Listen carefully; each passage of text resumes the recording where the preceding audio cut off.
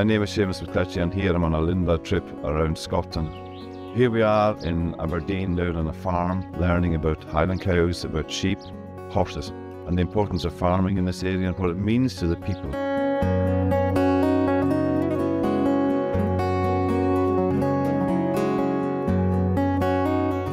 Farming is vitally important for Scotland. We have a lot of crop farming in Scotland, but we also got a lot of cattle and a lot of sheep farming in Scotland as well. And that has been vital for us over the years. So today we're going to start off with looking at the sheep. And part of that is looking at the process of sheep rearing, talking about lambing.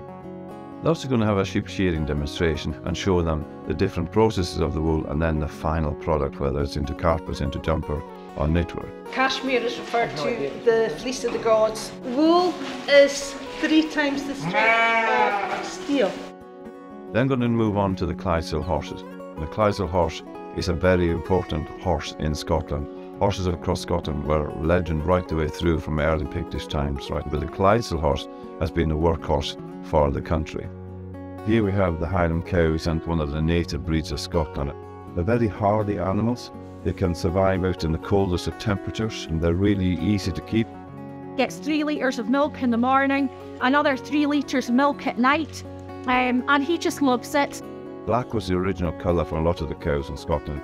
It's said that Queen Victoria used to look out her window in Balmoral that she didn't quite like the colour of all the black cows, so she asked them to agree to change the colours. We started to get all these different colours. There's normally reds, there's normally blacks, there's normally a dun, but the original colour was black, and the blacks are really beautiful. So this is a truly amazing, immersive experience for our visitors here. They can touch the animals, they get close to them, but more than that, they can learn and share knowledge about the animals and see the people who truly love them.